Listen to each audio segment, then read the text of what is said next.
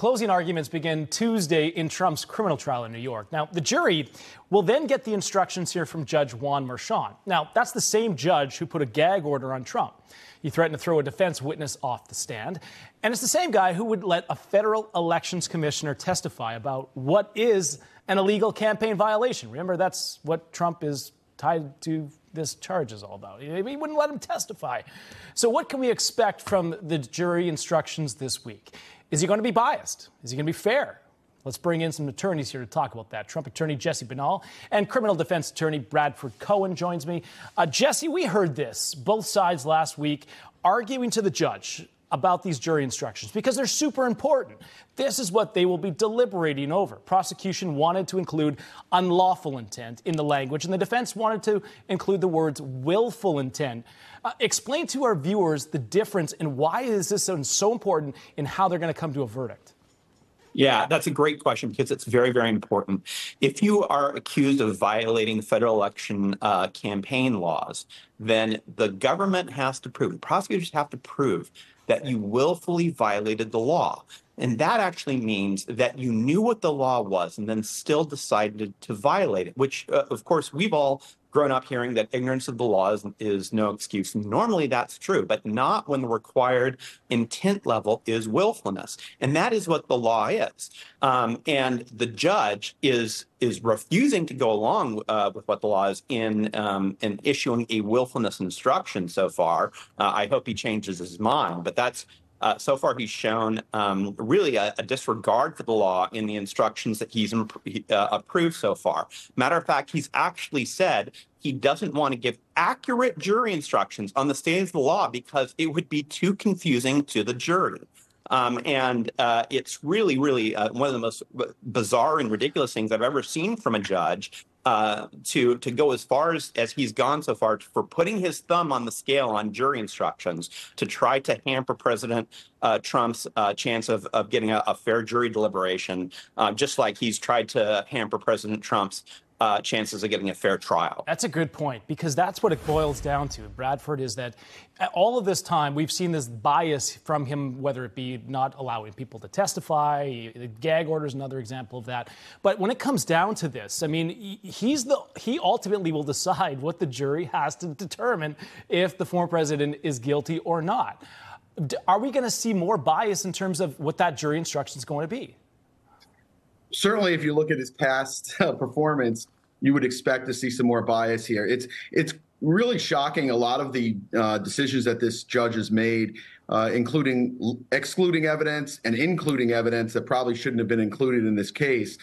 It's an unusual, really, really unusual case in terms of the decisions that have been made, where you see the leaning is so far towards the prosecution that it opens the door to an extreme appeal. And everybody, even if you're very far left, you're still thinking that there's probably going to be an appeal here. And the appeal, if indeed he's convicted, and the appeal is going to be successful just because of the past rulings that this judge has made. It's really one of those things where he went out of his way to include evidence that shouldn't have been included and exclude evidence that most experts will tell you shouldn't been thrown out. It's really unusual. Jesse, the prosecution has a weak case here. I mean, we've heard all kinds of legal experts, both left, right, doesn't matter the network. They're all saying that this is a weak case. So is the DA's office trying to salvage this case in the closing arguments, but also with the jury instruction, can they salvage a case out of this?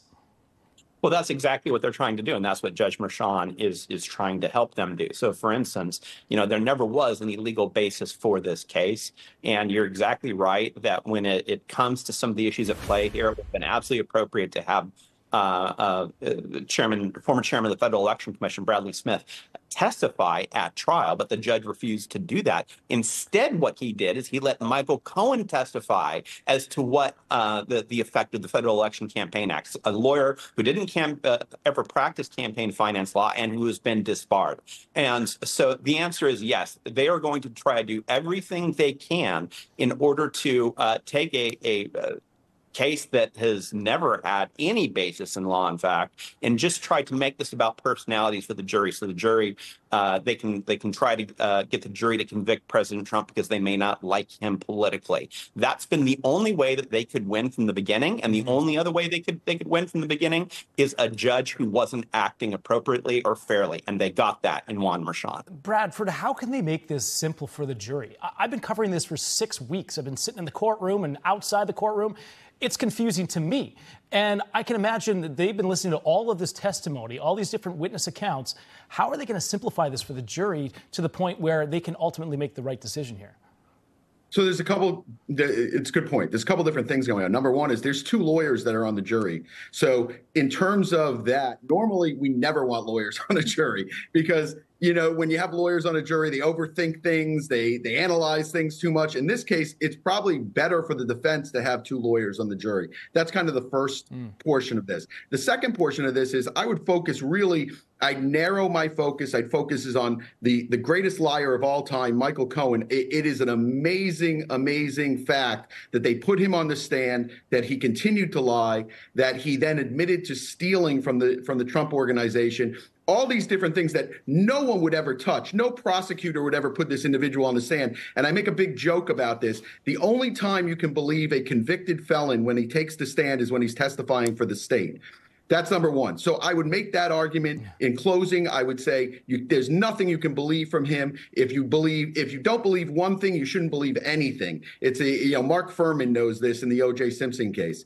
The second thing I would hammer on is where is the crime? What is the crime here? What are they identifying as the crime? How are they identifying it? What is the willfulness of that crime? Now, again, the judge is going to try and backdoor and say, no, this isn't a willful type situation, which again, it just begs for an appeal. But I would make that argument in closing. I'd make it very simple, and I'd base it around the lying Michael Cohen, the crime that was not committed, and also the reasonable doubt as to why the payment was allegedly made. And that could have been because he was embarrassed about his family, because of all these different things that could have come up. So give them that alternate route to say, hey, listen, even if you do believe this guy who's a complete liar, even if you believe him, you have to believe there's reasonable doubt on why this payment was made. I'll leave it with this, too. As Michael Cohen was getting reimbursed for the money that he paid Stormy Daniels, he was stealing from the Trump organization.